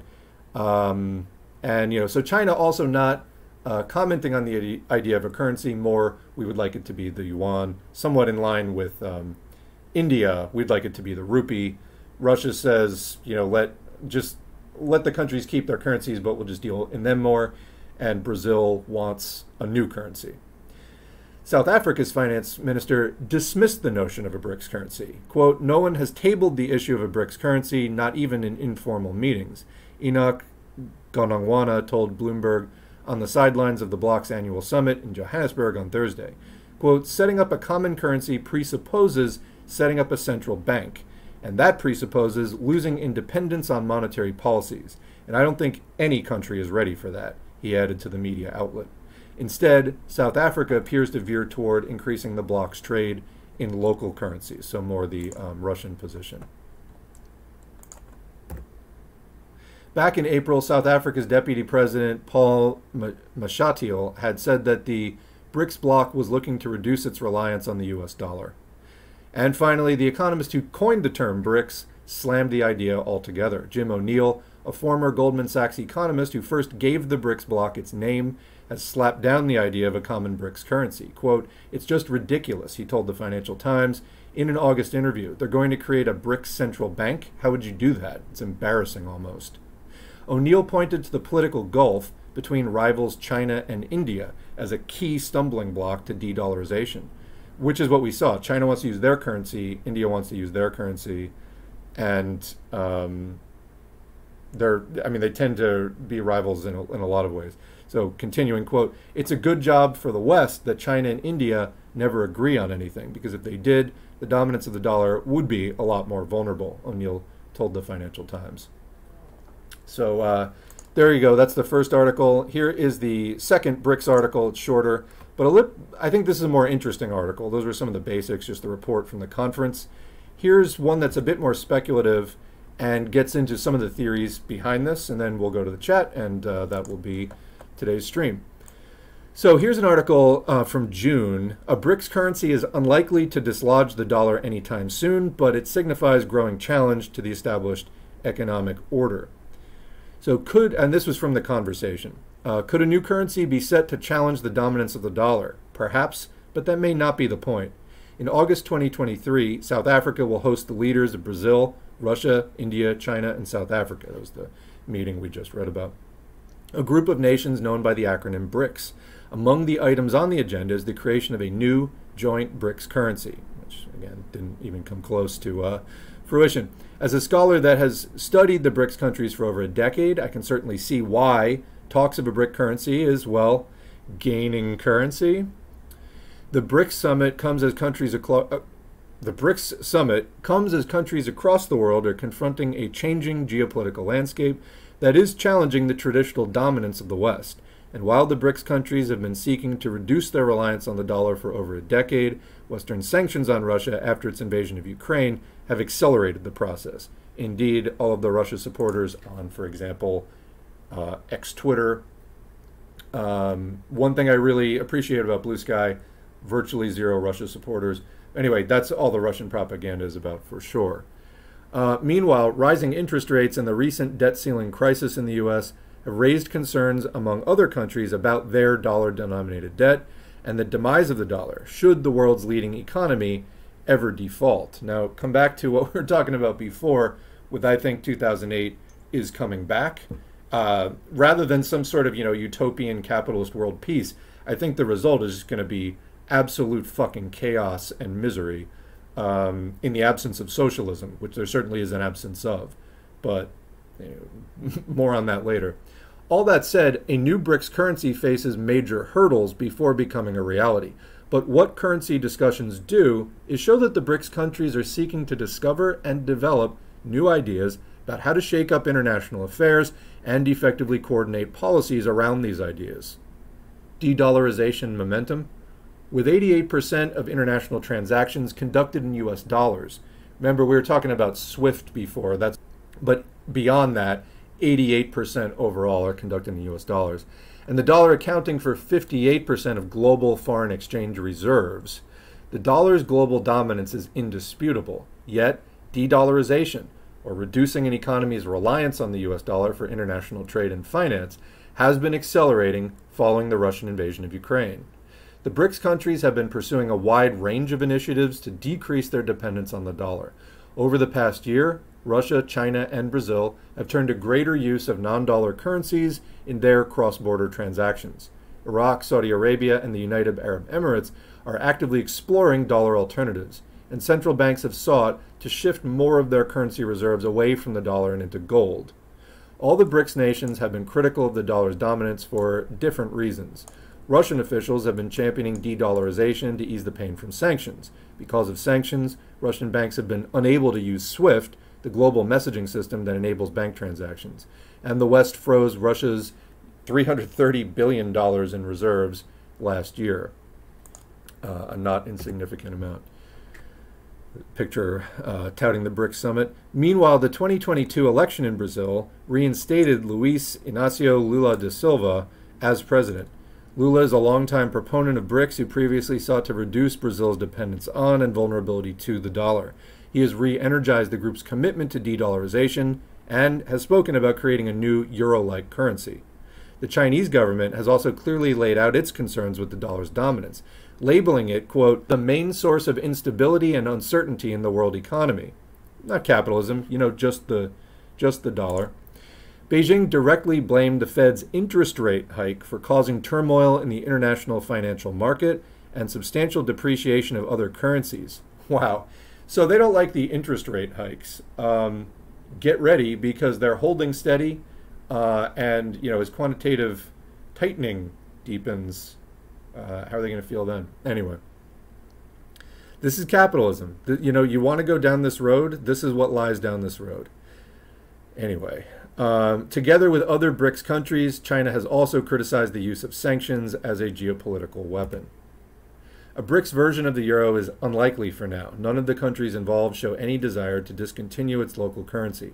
Rather, the goal appears to be to create an efficient, integrated payment system for cross-border transactions as the first step, and then introduce a new currency. Building blocks for this already exist. In 2010, the BRICS Interbank Cooperation Mechanism was launched to facilitate cross-border payments between BRICS banks and local currencies. BRICS nations have been developing BRICS Pay, a payment system for transactions among the BRICS without having to convert local currency into dollars. And there has been talk of a BRICS cryptocurrency and of strategically aligning the development of central bank digital currencies to promote currency interoperability and economic integration. Since many countries expressed an interest in joining BRICS, the group is likely to scale its de-dollarization agenda. So that's what they got so far. And it's not insignificant, but it's a long way from fully complete. So, is it 5 years off? Who knows? But I think we're likely to get that massive crash before it gets, fully established. So that's sort of a major issue there. Anyway, from BRICS vision to reality. To be sure, some of the group's most ambitious past initiatives to set up major BRICS projects to parallel non-Western infrastructures have failed. Big ideas like developing a BRICS credit rating agency and creating a BRICS undersea cable never materialized. And de-dollarization efforts have been struggling both at the multilateral and bilateral level. In 2014, when the BRICS countries launched the new development bank, its founding agreement outlined that its operations may provide financing in the local currency of the country in which the operation takes place. Yet, in 2023, 9 years later, the bank remains heavily dependent on the dollar for its survival. Local currency financing represents around 22% of the bank's portfolio, although its new president hopes to increase that to 30% by 2026. Similar challenges exist in bilateral de-dollarization pursuits. Russia and India have sought to develop a mechanism for trading in local currencies, which would enable Indian importers to pay for Russia's cheap oil and coal in rupees. However, talks were suspended after Moscow cooled on the idea of rupee accumulation. Despite the barriers to de-dollarization, the BRICS group's determination to act should not be dismissed. The group has been known for defying expectations in the past. Despite many differences among the 5 countries, the bloc managed to develop joint policies and survive major crises, such as the 2020-2021 China-India border clashes and the war in Ukraine. BRICS has deepened its cooperation, invested in new financial institutions, and has been continuously broadening the range of policy issues it addresses. It now has a huge network of interlinked mechanisms that connect governmental officials, businesses, academics, think tanks, and other stakeholders across countries. Even if there is no movement on the joint currency front, there are multiple issues on which BRICS finance ministers, as well as central bankers, regularly coordinate, and the potential for developing new financial collaborations is particularly strong. No doubt, talk of a new BRICS currency in itself is an important indicator of the desire of many nations to diversify away from the dollar. But I believe focusing on the BRICS currency risks missing the forest for the trees. A new global economic order will not emerge out of a new BRICS currency or de-dollarization happening overnight, but it can potentially emerge out of BRICS' commitment to coordinating their policies and innovating, something this currency initiative represents. Okay, so a mixed bag here. The currency thing, not happening. Other things are happening more, but slowly. 22% after 9 years is very slow progress. Meanwhile, capitalism is in a terminal stage, and how much longer before, will they be able to set any of this up before not just one, but maybe 2, if there even is another one after another 2008 type crash?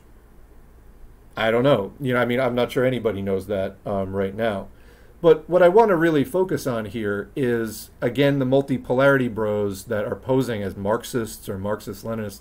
This is a real degeneration of revisionism into something just not even resembling any kind of, as Luxemburg says in Reform or Revolution, everybody that comes in trying to dismantle Marxism presents themselves first as a Marxist, because that's the only way to get Marxists to listen to you.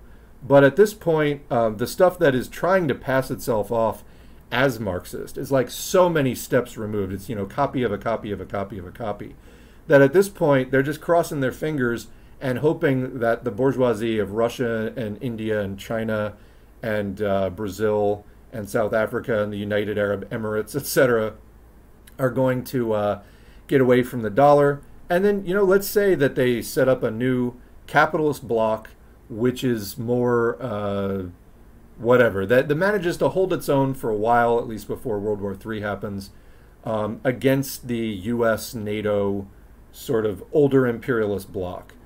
What do you think BRICS is going to do? Why do you think that the US and the UK and France and so on, the IMF and the World Bank, why do you think they engage in the predatory and exploitative practices that they engage in? Why do you think they do that? Is it because they're bad people? Is it because they're white? It's because of capitalism. So this is how the system works. It's the fundamental logic of it. Any country engaging in capitalism is fundamentally exploitation. You can't have capitalism without exploitation. This is pure utopianism otherwise. So I don't know. I feel like a broken record at this point. So I'll leave it there. But some further thoughts and some more information and data points, at least, for grounding ourselves in reality when we're talking about BRICS, Marxism, the stability of capitalism, Russia's, quote, success in the invasion of Ukraine. Oh, I almost forgot. Thank God I looked at this part of my notes. Speaking of Russia, I would be extremely remiss not to mention this. Reuters story, and we got 2 stories on this. Cuba uncovers human trafficking of Cubans to fight for Russia and Ukraine. Okay, this is from 2 days ago, out of Havana. Cuba has uncovered a human trafficking ring that coerced its citizens to fight for Russia in the war in Ukraine, its foreign ministry said, adding that Cuban authorities were working to, quote, neutralize and dismantle the network. The statement from Cuba's foreign ministry late on Monday gave few details, but noted that the trafficking ring was operating both within Cuba, thousands of miles from Moscow, and in Russia.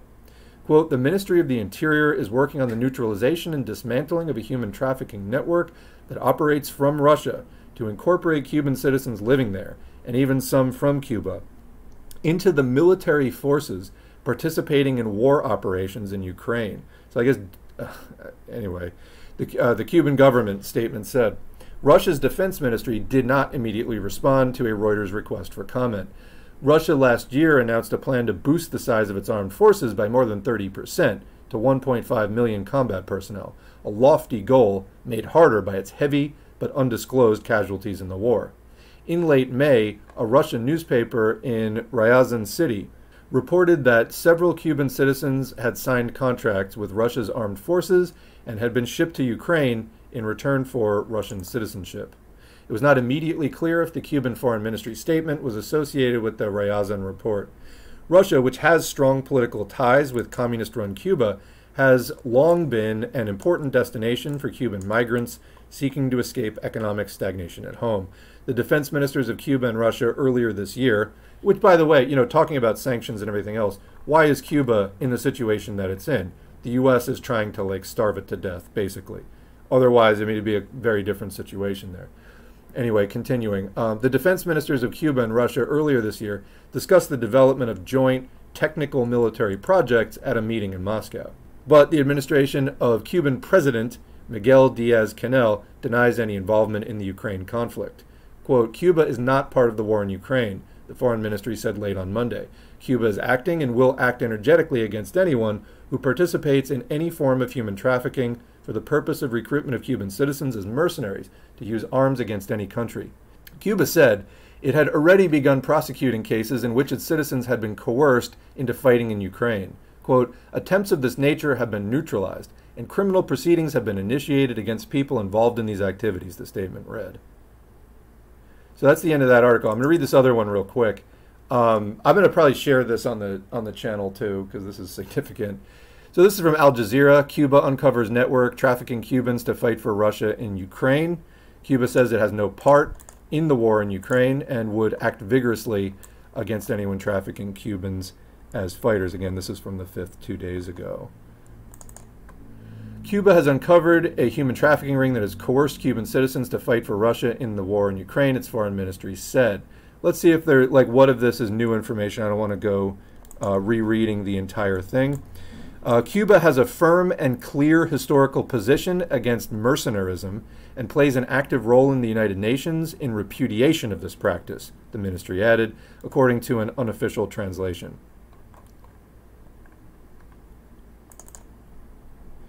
The Russian government has not commented. All right, then there's the thing about Ryazan City again. There's just 2 more screens on this.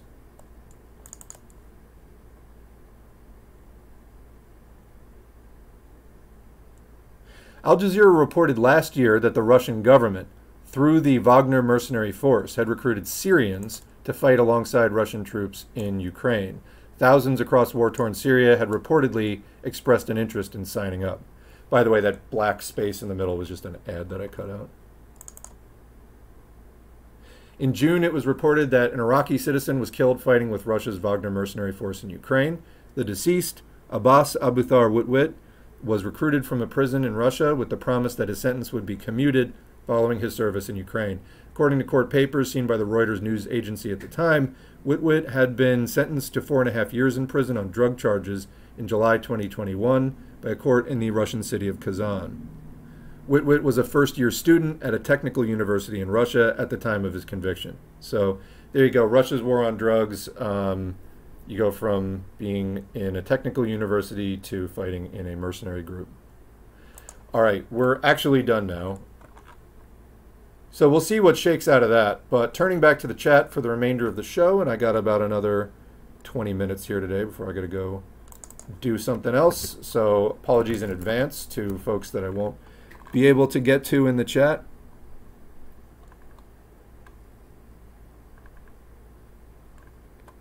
All right, so if BRICS stands for peace among capitalists, it represents international capitalist cooperation against a global working class. Not a good thing. Absolutely, as communists, we have to always look at class interests first and foremost. And that's been the major push in here, is imperialism is the major contradiction. And basically all class struggle within a country needs to be forgotten at this point. I do not agree. And that's basically the main pseudo-Marxist line in support of the Russian invasion of Ukraine is pushing that. Russia has a developed military-industrial complex. Why aren't they an empire? Yeah, of course. Well, you can look it up. I mean, there's various articles written trying to explain why Russia isn't imperialist. However it is, and that's just the way it is. So there's no way India and China will share a common currency. Yeah, they don't seem to get along very well.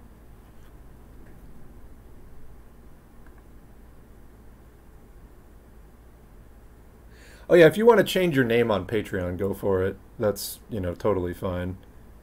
I think a lot of those names too are, well, it depends. Some of them are very specific, and there's probably only one individual by that name. Others are just like John, Jared, Jasmine. So I think there's a tendency with online culture that infests the left, with where minor disagreements turn into Sino-Soviet splits, and yet again we fail to learn our lesson about knowing our enemy as being colonialism, capitalism, and racism first, not petty disagreements.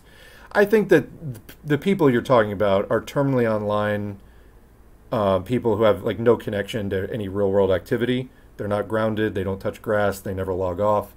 And, the revolution is not going to come from terminally online communists. It's just simply not. I'm doing what I'm doing here to try to put online, educational resources that anybody can access. And it's totally fine also if people are doing self-study, because, where are you going to study this otherwise, online for significant periods of time. But if you're not involved in labor unions and, other kinds of local boots-on-the-ground work, trying to build up class struggle, it's irrelevant. Terminally online opinions just don't matter in the end, and people should sort of pinch themselves and remember that. I think we need a massive upswell in class consciousness and struggle, and I think a lot of these problems will get sorted out. But, you got to remember, too, amid the whole history of Marxism, going back to, 1900, the German Social Democratic Party, the Russian Social Democratic Labor Party, there have always been splits and wars and fights between, the Bernsteins and the Luxemburgs and the, and the Kautskys and the Lenins and, and so on. There've always been these splits. You just have to go in kind of expecting it. But yeah, I get it. People who are just terminally online, never log off, lose all perspective. Yeah, they engage in really bad behavior online. And you do get people getting into ridiculous, non-productive kind of petty disagreements. I agree. Some theory that is often neglected is stuff like Vicky Legion's constructive criticism and inter-party struggle and how to be a good communist. Yeah, there are various tried and true theoretical works that speak to how to constructively disagree and get along with people who are within the party organization. That said, there are renegades within parties too. That's something that you have to expect. But yeah, maybe not treating everyone like the Benedict Arnold or Karl Kautsky or whatever is. I do see people losing perspective, and I think it's lack of just being grounded in any real world activity. So in other words, how to do principled struggle, how to avoid or cut through unprincipled struggle. Yeah, it's important. I've sent several people your union playlist, essential to help them break into organizing. Yeah, there's a playlist on the channel, how to do union organizing. It's tough, but it can be learned. Check it out. It'll take you about 10 or 12 hours to listen to the whole thing. It's, several different videos, but it'll teach you a lot about the basics of union organizing. So And, not everybody's up for being a leader on that, but leaders need supporters and followers. Being the first follower, it can be just as important as being a leader and modeling getting behind that leader. So, study up, know what's required, and do as much as you can. Long COVID is the reason so many people suck at driving these days. I think, honestly, there's a lot of impairment going on, and it's affecting people across the board. Yeah, I was just trying to do something involving dealing with a lot of strangers recently, and my God, it's like people have no sense anymore. And I think the long COVID, it's really taking a toll. This is a mass disabling event, bottom line. If anyone's looking for other Marxist-Leninist media that is also COVID conscious, take a look at Work Stoppage Podcast. Their book club is doing many works on how to be an organizer right now, and they have lots of union contacts. Okay, good. I've never heard of them. I'll write that down. Work Stoppage Pod. I used to see people driving and say, this motherfucker's about to kill somebody, maybe once or twice a month. Now it's every damn day. Also, wearing a mask is the easiest thing to do. Just do it. The school year is just starting. Things are only going to skyrocket from here as far as COVID spread, absolutely. There are people out here celebrating because the rate of inflation has slowed. Not even stopped, just slowed. I mean, and again, this is a well-established cycle. So after this, there's going to be unemployment, and then also, student debt repayments and other pandemic exceptions are ending. The state extensions of medical care was rolled back with the ending of the pandemic emergency back in May. And so that's going to be, I think, definitely by next year, all gone, probably everywhere. And so you're going to have people facing more bills at the same time that sort of job openings are declining and wages are going to go down. Where do you think that's going to end up? Delinquency, default, foreclosures, then there's going to be more houses on the market. That's going to cause prices to come tumbling down. There's going to be all kinds of effects, and it will be a big cascade, as it always is. These people who are like, learn basic economics. How about you learn basic economics, or at least, stop pretending to have amnesia about how the system works. Yet every time they do. Richard Wolff is not a revolution guy. Yeah, no kidding. He, like all other revisionists, is a reformist. Absolutely. The funny thing is, I've heard him state in an interview that he, is a big fan of Rosa Luxemburg. Interesting, because she doesn't really support your points that you're teaching. Pro-capitalism is a cult. The invisible hand of the market is another deity. I feel like a lot of people would benefit on a crash course of the tendency of the rate of profit to fall. Yeah, we did some stuff about Henrik Grossman's work a while ago. I want to say it was like Livestream number 55. Yeah. Oh yeah, religion and cult, same difference. As somebody said, I feel like it's more like a religion because it's mainstream. I mean, in sociology at least, the difference between a religion and a cult really is just size, so yeah. I mean, cult has the connotation of being, like a smaller thing, but technically, like sociologically, they're kind of basically the same. Just it's only a size difference. Amazing how Marx explained the rate of profits falling back when capitalism was just kind of starting. Well, it was already apparent at that time. Since I've become homeless, I've switched to public transport. It's made my life better. Yes, it's extremely frustrating and angering when people light up blues on the train. But overall, it's made me walk more, meet more people, and not be trapped in cars for too long. Yeah, I mean, when I had my first experience using more public transit, I felt the same way. Cars are very isolating, yeah. If history rhymes and we have a Great Depression-style crash, can we hypothesize subsequent massive World War II-style militarization and war mobilization? Yeah, I mean, you already have sort of the sides lining up, like BRICS versus NATO kind of thing. It's not developed enough at that point, and it could go in different directions, but yeah. Another purpose of wars is to destroy capital. That's another way of preserving the system. So when I was actually, you know what? I think I just answered my own question. When I was saying, when quantitative easing stops working. That's where destroying most of the infrastructure of the world comes in. That's how they reset the clock on capitalism. So yeah, that is exactly why. Atlanta is the future of many, many cities in the U.S. Yeah, I may cover this in the next stream or so, but I think I was looking at a story. Baltimore is also setting. They have a similar cop city project on the way. There's like a huge police and other first responder training center, and that may be a way that they're making it more palatable, of like putting in other like EMS stuff. But yeah, Baltimore is trying to do a cop city too. Working on getting an alternative passport because of this. Yeah, I mean, it's not a terrible idea. It's hard to get out of the U.S. I mean, it can be. It depends where you're looking to go, but yeah, it can be hard. Well, the unfortunate thing about the unmitigated spread of deadly disease is it's really global. There's not really many countries at all right now doing like adequate COVID protections. The U.S. is particularly bad, but I don't think there's any really good countries right now. Getting my Ecuadorian citizenship since my father was born there. There you go. If the feds are going after anarchists, MLs are going to have to make solidarity a matter of strategic policy. Differences aside, this is racist policy targeting and oppressing a technically progressive leftist section of the population.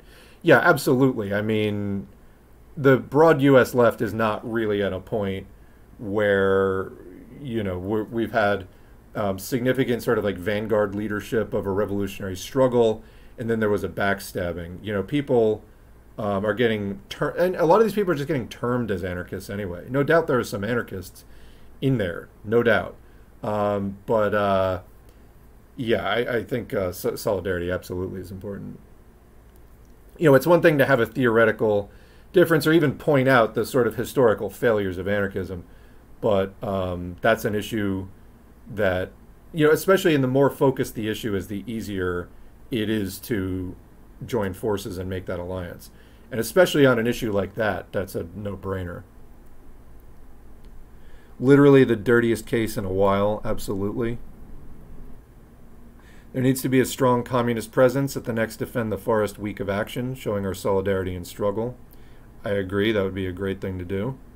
In the words of George Jackson, repression. Do you see the effect it has on the uncommitted? Comrade, repression exposes.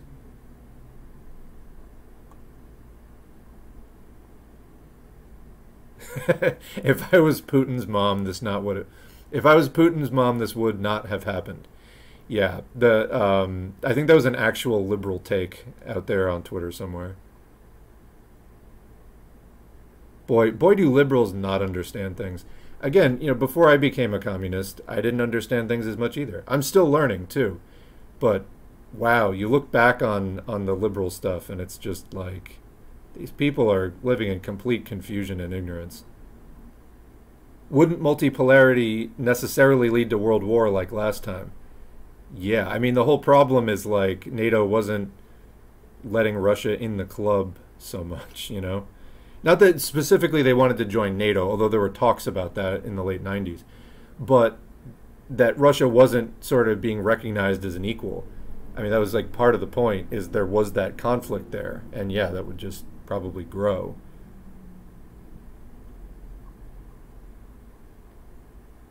BRICS has some similarities with the old non-aligned countries, but the major difference is there isn't a socialist bloc, with Cuba being by far the best on internationalism. Yeah, so commenting on the role of World War to destroy capital and then allow for reinvestment via imperialism to reap super profits. DPRK had closed borders at least up until recently because of COVID. Yes, that is true. Like the only reason the U.S., quote, gave independence to the Philippines after World War II was to then force it to get imperialized even more by the U.S. forever when rebuilding after the war. Yeah, definitely. I mean, I don't know. I mean, that basically answers my question about when I was working on the thing for the offline supplement that I haven't yet recorded. That is what they're going to do. They're going to have a world war to reset the system by destroying a lot of capital. Neocolonialism is a hell of a system, and that's a great point to end. Thanks to everybody for showing up, helping make this stream what it is.